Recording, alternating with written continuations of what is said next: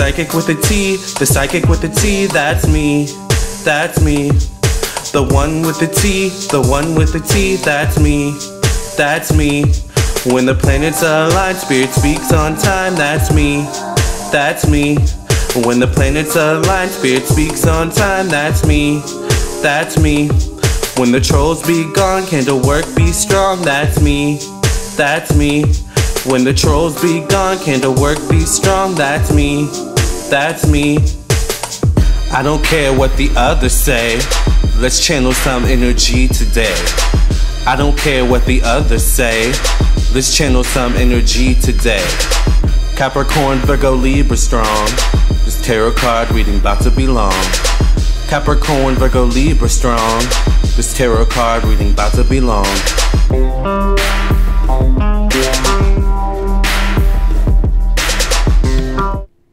Hey everybody, welcome to my live psychic reading on racism in America. Thank you for listening and watching. Make sure, of course, you like the video, subscribe to my YouTube channel, hit the bell next to the subscribe button, and make sure you hit all notifications when you hit the bell. Thank you so much for being here. I really appreciate you for being here. I am Lamarr Townsend. I'm a tarot reader, a psychic and energy channeler, and an astrologer. And in this video, we'll be talking about racism in America. We'll be doing an energy psychic channeling reading, alright, on that. So if you'd be interested on part 2 of this video, I know it's really bright for some reason. I do have my windows open, so that's probably why, but Vimeo, Vimeo.com, alright, is where you can check out part 2 of this reading, this psychic reading. You can also become a member by hitting the join button. The lowest membership option is $2.99 a month, and you get exclusive access to content such as part 2 of this reading and part 2 of other readings I've already done and will do in the future and stuff like that, including other content. So definitely become a member, and make sure you also check out my website, which is also whited out for some reason, but it's okay. LamarrTownsendTarot.com. The link should be in the description box or the comment section below, where you can purchase a reading with me, schedule a reading with me. I'm probably gonna post something soon where I post like the most recent video on my YouTube channel, so you'll probably see something like that. So if you want to keep updated with my YouTube channel, check out my website, LamarrTownsendTarot.com. Okay. Lastly, follow me on my Instagram, Facebook, and TikTok at Lamarr Townsend Tarot. The link should also be in the description box below, hopefully. Let me know. Anyway, with that being said, in this reading, I would like to talk about racism in America and what the future of that looks like. So let's go ahead and do an energy channeling. Of course, as you all know, I have to cleanse the cards when I do my readings. So let's go ahead and cleanse the energy of, or not the cards, cleanse the energy of my space. I'm sorry. I literally just got done reading a client about an hour ago, so I think I'm still in tarot reading mode because I did a tarot reading for her. Anyway, thank you for cleansing and clearing the energy of this space from any past readings. In Jesus' name I pray and thank you. Amen, amen, and amen. Thank you for opening up the channels so that I can get a good reading on racism in America and what the future looks like. Thank you for being my mouthpiece, Father God, for speaking through me. In Jesus' name I pray and thank you. Amen, amen, and amen. So let's see what's going on.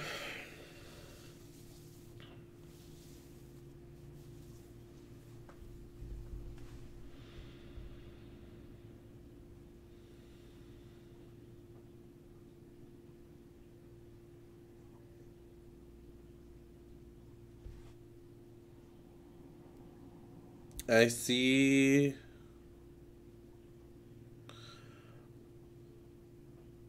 Black Americans being chained together, but not necessarily in terms of slavery. I feel like it's more so us chaining ourselves together.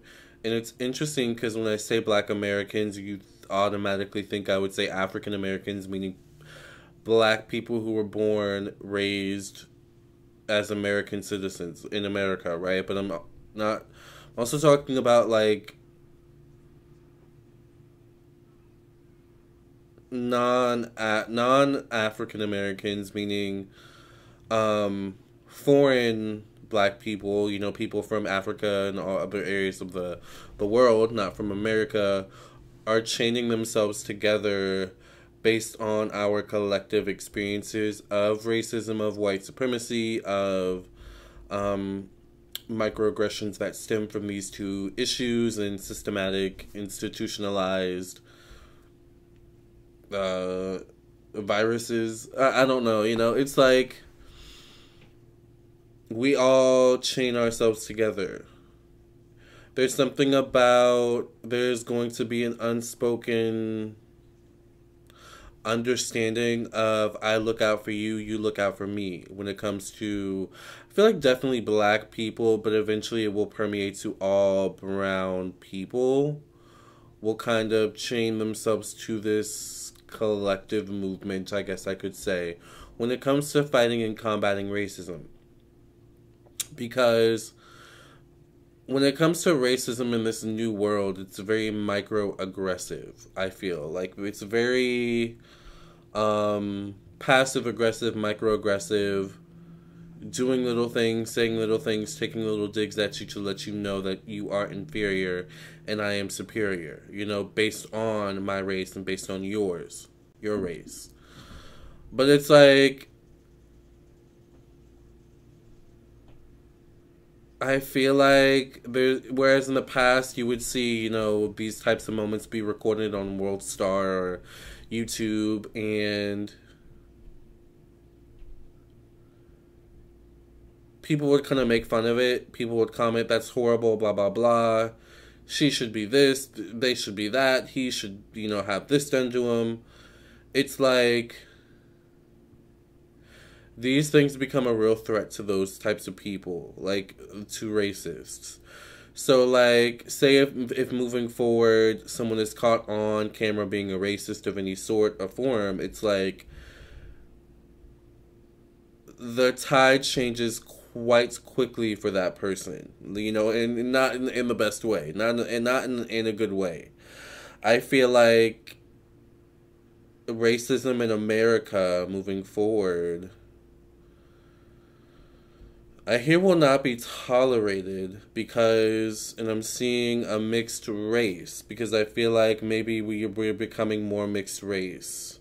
This could mean an intermingling of races, of people, different races of people, meaning, I'm black, I have a white neighbor, and, maybe upstairs we have a Spanish neighbor. Every Sunday we have a potluck, we share our collective experiences, we kiki, we cackle, intermingling of the races, right? But there's also an intermingling of the races where you create mixed race children, right? So that's what I feel.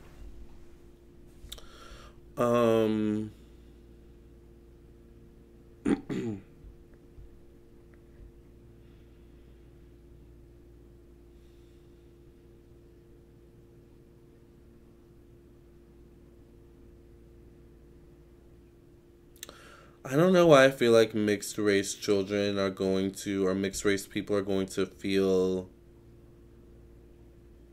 the effects of racism harder in some way, shape, or form, or maybe this is their collective experiences, than non-mixed race people. Maybe because they get both sides, they see both sides, but it's just like there's a clear distinction between, I think it must be because they have some mixed race people, I feel like, have issues between both races of their, ancestry. So it's like if they're white and black, they have issues on both sides. If they're Spanish and Asian, they have issues on both sides, they can't, there's an issue between intermingling. So of course a lot of this stems from like old patriarchal, matriarchal, baby boomer and beyond, and maybe a little bit before or after that energy. All right, that's what I feel.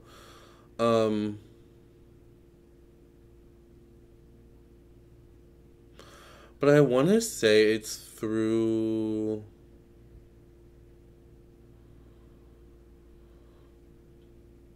from Generation X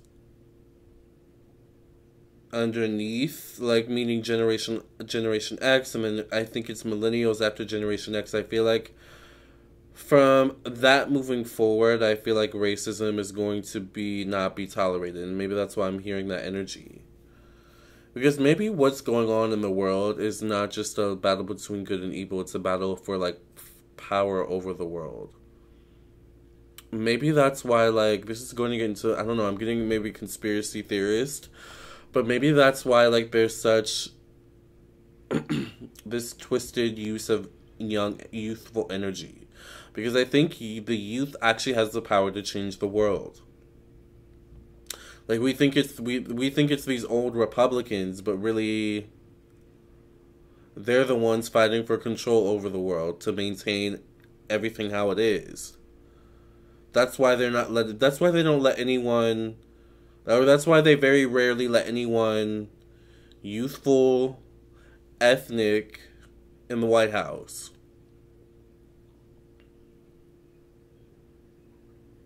And when I say ethnic, I don't know why I pick up like even Jewish. Like, I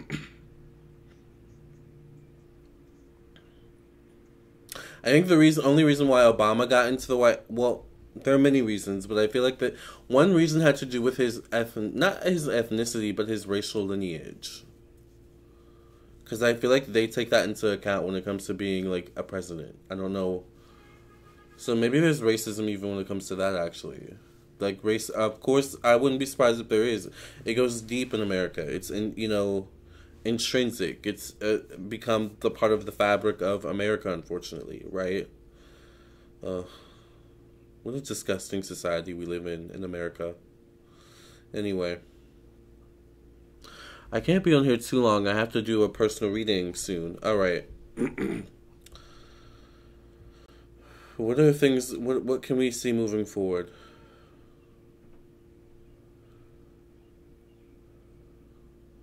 I mean, I feel like there's always going to be microaggressions. But I keep hearing Aryan race. What is the Aryan race?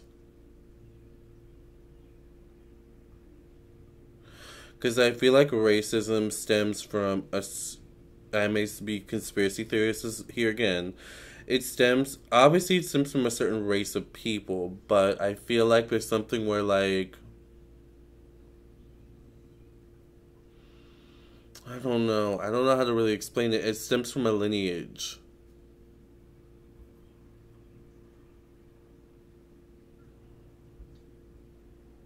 A very white, purely white, aboriginally white lineage.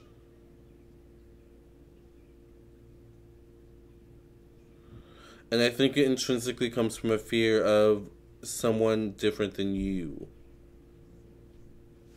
That's what I feel. And then I feel like that fear turns into racism, trickled down to other people because they position themselves as the majority. Well, if that's how they that's what the majority, the people in power, treat these people, then, I'm going to reenact what they do. Hence, racism, from, within the Asian community, the Latin community, the Hispanic community, Puerto Rican community, Black community, Indian, Middle Eastern community, stuff like that. So, it's really very clearly, a way to keep the elite in a position of power.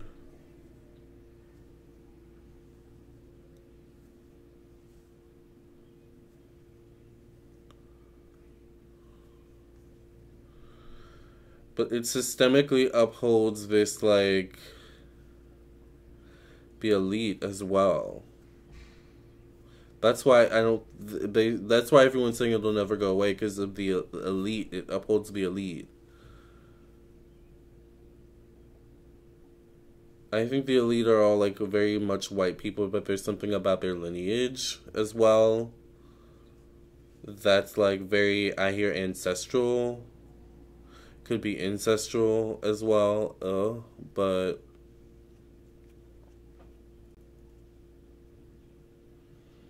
something like that. So, okay. Is it gonna go anywhere though? I don't know. I think I'm gonna get to that in part two of this reading. Because it's deep. It's deep up to the elite. Like, I think that's where it started. That lineage of the elite. Um,